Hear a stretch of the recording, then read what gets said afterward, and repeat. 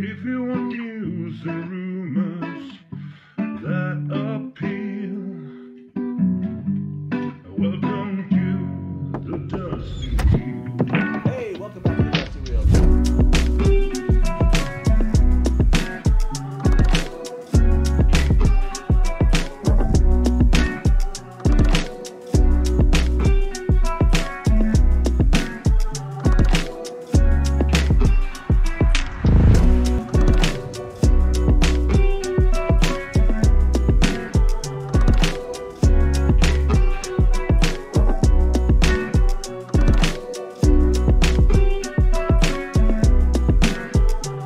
Good night from the Dusty Wheel. Like we say around here, smash to black.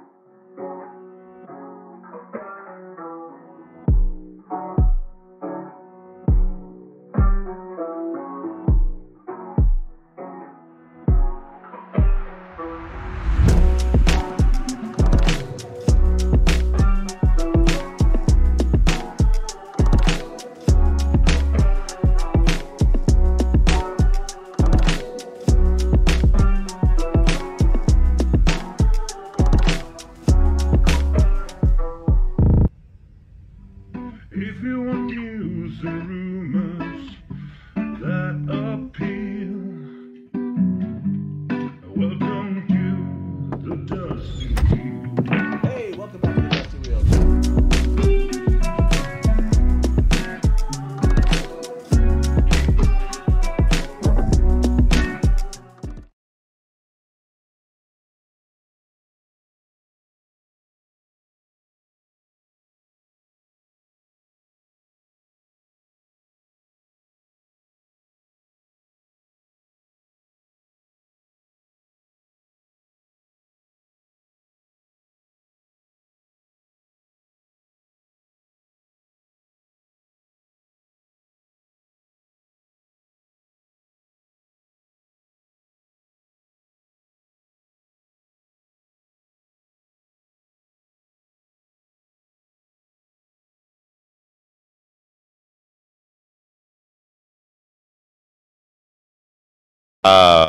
Do we anything have at all. sound now?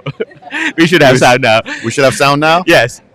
Okay. Welcome to JordanCon on Sunday morning.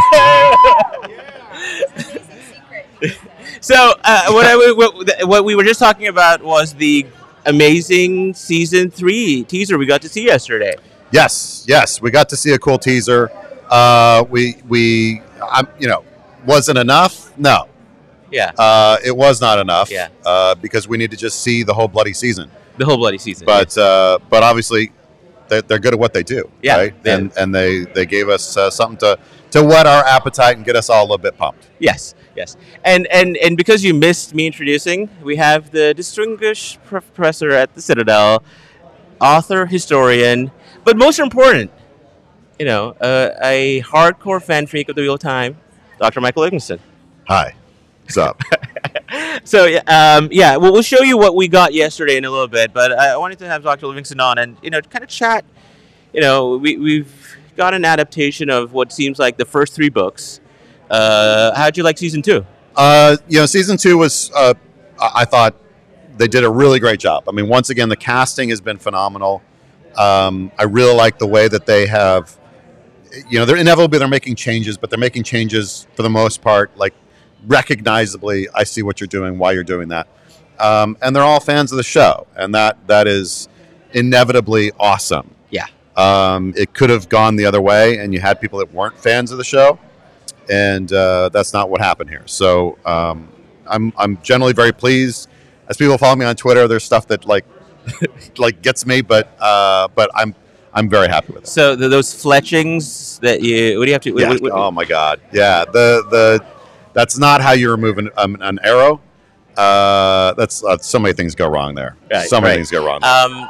Do you have a favorite, like, scene or cast, not cast, more character from season 2? A favorite Forsaken? Well, I mean, everybody loves Lanfear for good reason. She did phenomenal. Yes. Really, really, really did phenomenal. Yeah. And was not what that arc, right, and that sort of plot is sort of new, but it works so well. Right. And so she just killed it. She was phenomenal. I don't know that I have a favorite scene. Yeah, I can't really think of a favorite scene, honestly. I had one for season 1. Okay. But for season 2, it all was really even and really, I enjoyed it. Yeah. Yeah, I mean, season 2 was, I think, introduced a lot of new people, the Aiel, even though we saw a little bit of the Aiel. So season 3 is the Shadow Rising. And what we know now is, Ruidian, Rafe has said Ruidian. Yes. So we're going to get that. Yes. I think you've said the Eye of the World is your kind of favorite. It is. Yes. Yeah. But the Shadow Rising is a great book. The Shadow Rising is a phenomenal book. Parts of Dragon Reborn are incredible, right? Stone of Tyr. Right. And the sort of battle taking that, which I've always thought Jordan did a remarkable job of kind of bringing the threads together for that moment. Yeah. So Shadow Rising, Ruidian. What are they going to do there? There's so many things you can do. They have a big battle, so maybe they should be calling someone to help with that, right? I don't know. There might be somebody in the world who knows about how battles function.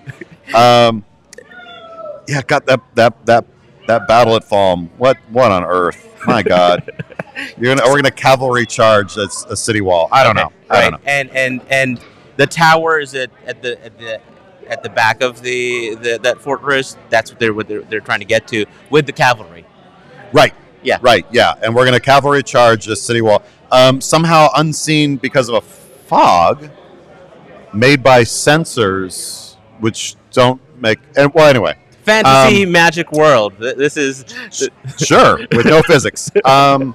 So yeah, I mean, hopefully we'll get some good stuff. For battles. Battles are hard because your production. There's only so much money. Right. Right. Those are incredibly expensive. Yeah. And inevitably there's a lot of we think this would look cool as opposed to whatever. So yeah.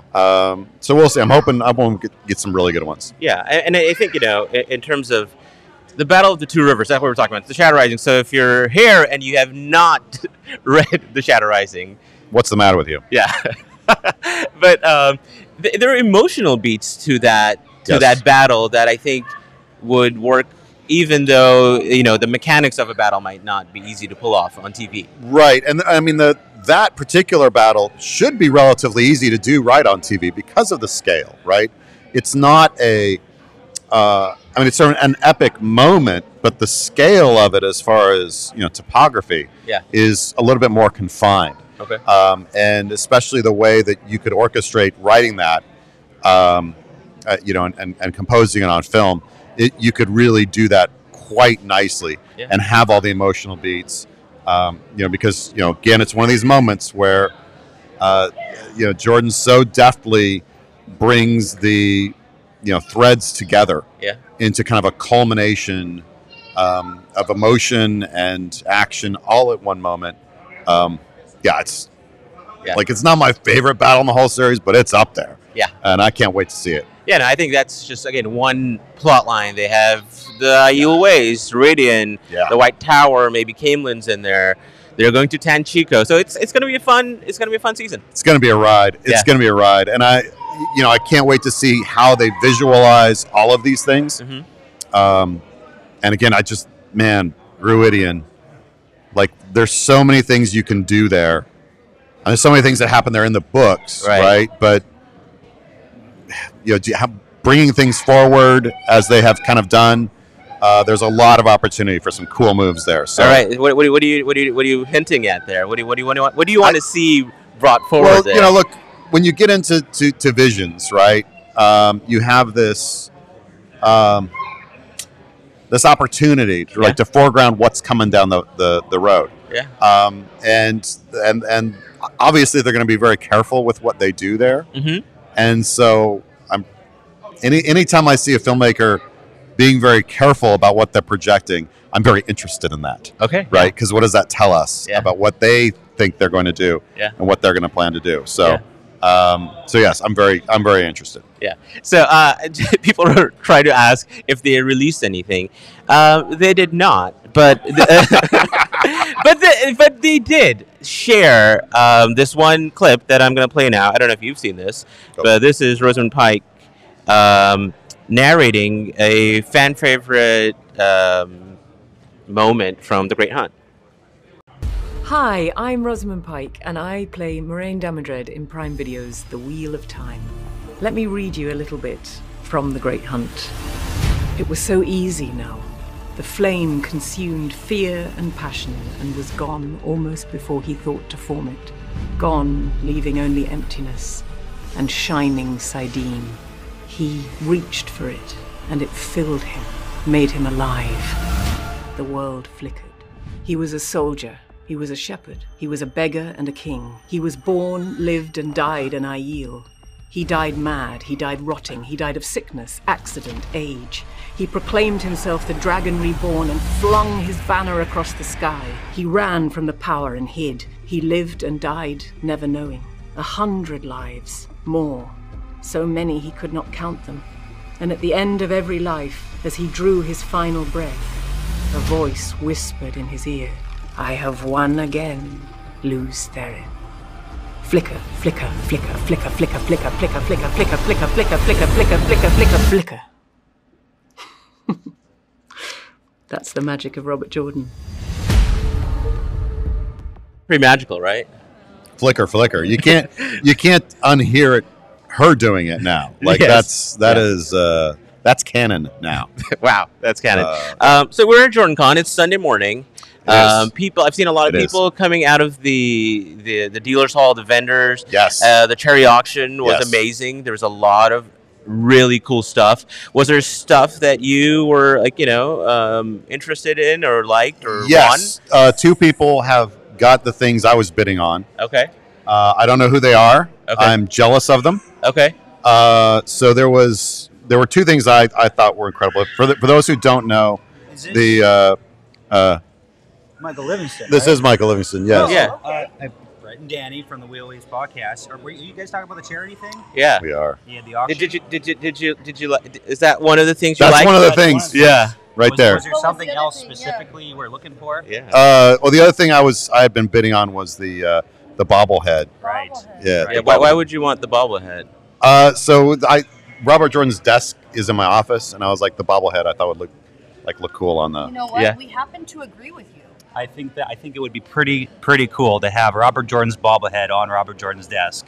So I went out of my way last night to maybe put a bit of a bigger bid on the bobblehead. You're really fiscally responsible. A fiscally responsible decision. Fiscally irresponsible. And we have a gift Some for you. wives might Are say. you kidding? For Robert Jordan's desk. Oh my God! So Y'all you gotta be careful. Y'all, yeah, like It's so a be real careful. bobble. It's So the be careful. bobble, Oh my God! and it's for you. Everybody, For look at Robert this. Jordan's desk. Okay. Thank you, guys. Be careful in transit because Thank the you, yes. base is fragile. The base is fragile. And we got to wrap it up real Okay, careful. yeah. Let's wrap it up Okay. real good.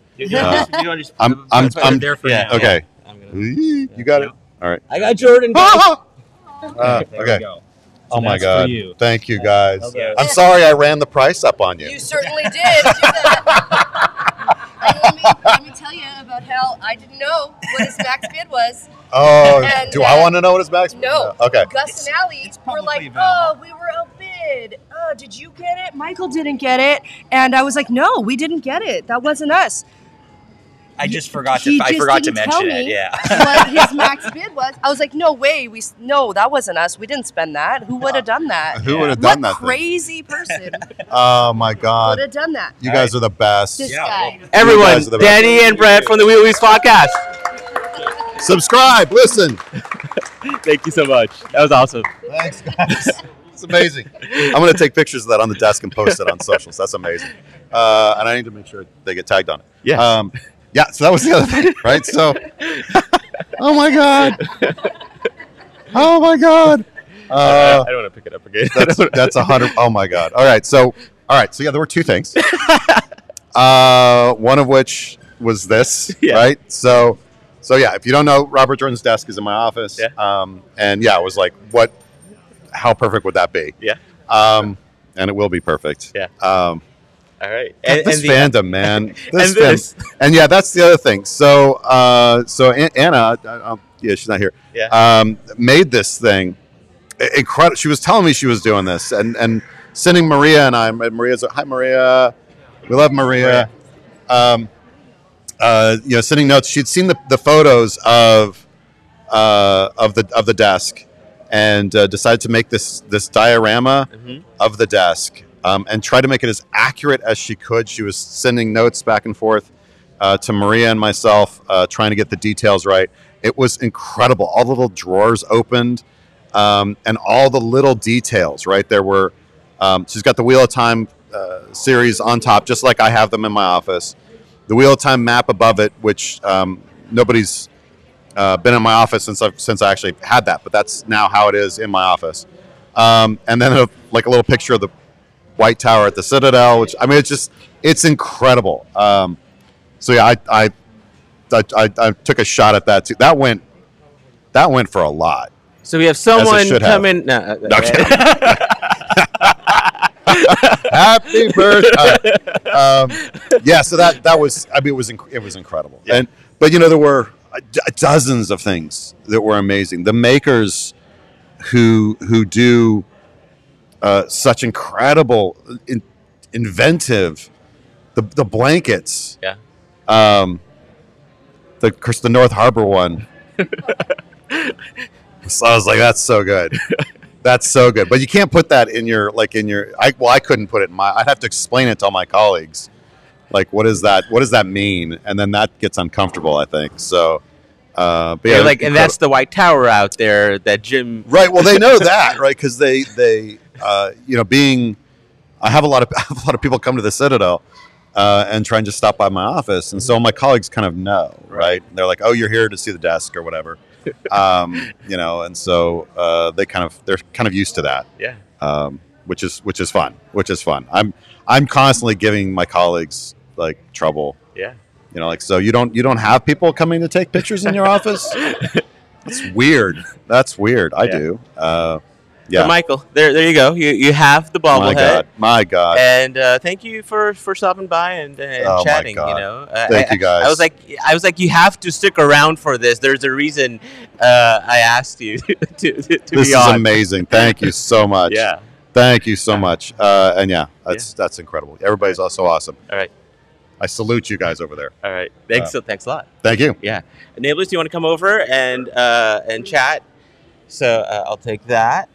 Put it here. Get out of the man's way. Is this a good place to stand right here? Yeah. That's a good place to stand. There can't be a live JordanCon Dusty Wheel stream without Nablus standing in front of the camera. I guess. Yeah, I guess. Yeah, you've done this every year. I don't know if you know this. I mean, look, I'm not that funny. I've got the same 3 jokes. I just do them over and over again. So that's one of them. Yeah. Yeah. It's So, basically how we didn't get anything in terms of actual season 3 or any future season news. Well, I mean, aside from the teaser clip with Kalendor, yeah. Other than that, we didn't. Right. I was a little disappointed. That was all we got. That was all we got. Yeah. But yeah, I mean, going off the last 3 JordanCons at least, right? They had dropped something, and the fact that it didn't. What do you think that means? Is there not much? They're keeping everything. What are they waiting for? Is there a cast announcement that they're waiting for? So keep in mind, I think we're a bit spoiled. I think a lot of this is timing. Mm-hmm. I mean, they literally just finished filming. Yeah. So I don't think if we were going to get anything at all here, it would have been a season 2 deleted scene. Why did you give us they're not that? even editing yet. So I wasn't expecting any season 3 anything. Frankly, yeah, we're a year away from getting that stuff. I thought a cast announcement would have worked, right? Like, there's a few that we've been hyping up for a little while, right? The Elida, casting. Rafe has mentioned Elida, who we think is playing Elida, Shorak Dashlu, has been like interacting with the fans online. Like it's the writing was on the wall. I don't know. You're right. The open secret. Yeah, exactly. Yes. And maybe it's, she's a huge star. So maybe, doing that at JordanCon where they're waiting for something else. It's odd. It's Amazon's marketing department has things that they do that we may not understand about why they want to announce these things when they do or why they don't. Mm-hmm. Or there may be contractual things that we don't know about when they can officially say these things. I couldn't even begin to speculate. But it is... I think the oddity for at least all of us is that it is an open secret. Like, we know a lot of castings and we know who's playing who, and they haven't officially announced these things. Yeah. But keep in mind, too, we are the diehard fandom, right? And they may have a strategy for how they want to release this to the people that aren't searching YouTube every other week to say what happened with Wheel of Time, right? So, yeah, I it doesn't make sense to me, but then I don't probably know everything for it to make sense. All right. So we know there's another con in a few months. What do you hope to get at WalkCon? Oh, we'll have some stuff. All right. We'll have some stuff. All right. Okay. Nameless is promising season 3.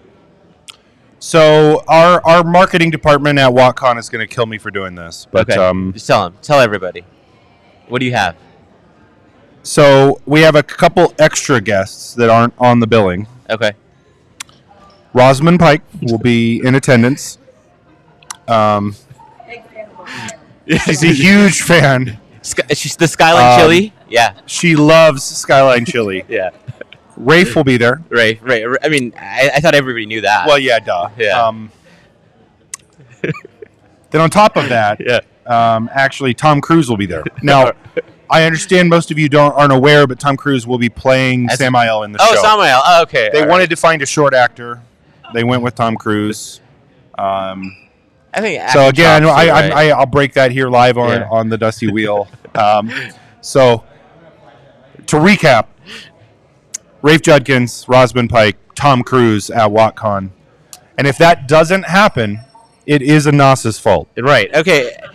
For one person that we know will be coming to WalkCon is Matt Hatch. So Innkeeper Hatch is coming back, right? Yes, he will be there. In fact, I was talking to him about it not that long ago. Okay, so. All right, yeah. He keeps telling me things he's going to do, and he doesn't do them. And I keep asking him, "You're still coming to WalkCon, right?" And he's like, "That I'm definitely doing." Oh, he's there. Yeah, he'll be there. Yeah. He better be because he's hosting it. But Guy Roberts will be there. Guy Roberts will be there. It was amazing, actually, this weekend here at JordanCon to get to hang out and spend some time with Guy Roberts. Yes. Really cool guy. Lots of fun stories from behind the scenes that I can't wait for him to be able to share with everybody on the main stage at WalkCon. Yeah. So that'll be a lot of fun. Yeah. And we've got some fun panels planned for Guy. He's a sport, so there should be some fun coming there. Yeah. No, Guy has been amazing this whole weekend. I love how he's like, I have these, story to tell, but it's really like Rosamund's story to tell. But let me tell you, anyways. and he leans in and he tells it really well. The fact that he's a fan makes it even more awesome. So yeah, it was awesome to have him here. And I think it'll be awesome to meet him again, at least at a couple of Wheel Time conventions later this year. Absolutely, he will also be at MalkyriCon. Yeah, so that's awesome. I mean, in Prague. He lives in Prague, and MalkyriCon is in Prague in September. So that people who are going out there. Let me throw this out to everybody: if you need a reason to visit Prague, take this as your reason. But Prague is like the most beautiful city ever, and so you should all go to Prague. Period. Yeah. So highly recommend. 10 out of 10. Go to MalkyriCon too. All right. Okay. Anything else you're looking forward to? This is the end of JordanCon. We have maybe a couple more panels left. That's about it. What's next for you, Nick? Well, it's always it's interesting because I think you've been to enough Wheel of Time conventions. Panels and things are great, and I love talking about the Wheel of Time. But I think the reason that you come to these things is to hang out with the people, right? That you. The fellow nerds So I enjoy that part of this. Yes. And I think, that's why obviously we'll spend the rest of the day doing that. But that's why I look forward to things like WatCon is we get to hang out. Do people here who are sitting watching us actually want to come kind of back here, say hi to everyone out there that maybe, It's just, what? It's just you know what? She did not get an opportunity to do any scream singing. Yeah. So I want to give her the opportunity. Delusions, could you please scream sing a song for us? I can't do it without my Isgro. Right. I need Jen on a chair Can you with smash to black though? Can we smash to black now? We're gonna smash to black. I think this is how we're smashing to black. All right. We really need to channel the inner tank top Taylor. All right. Okay. Okay. All right. I'm gonna be like, as we sit around here. Good. It's a good afternoon. Yeah. Well, it's not, but whatever. Goodbye. It's almost. And then smash black. All right. Okay. All right. As you sit around here, goodbye from the Dusty Wheel, and smash to black.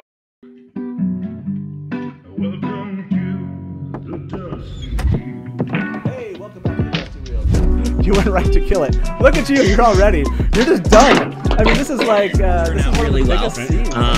And now I'm like, great, my turn. And if you don't like that and you want to say, well, Robert Jordan could have made the two rivers all white. He could have, but he didn't. Just complimented me on my dress, and as you can clearly see, I'm not wearing white. I see Nakomi as something along the lines of a Shida Haran analog.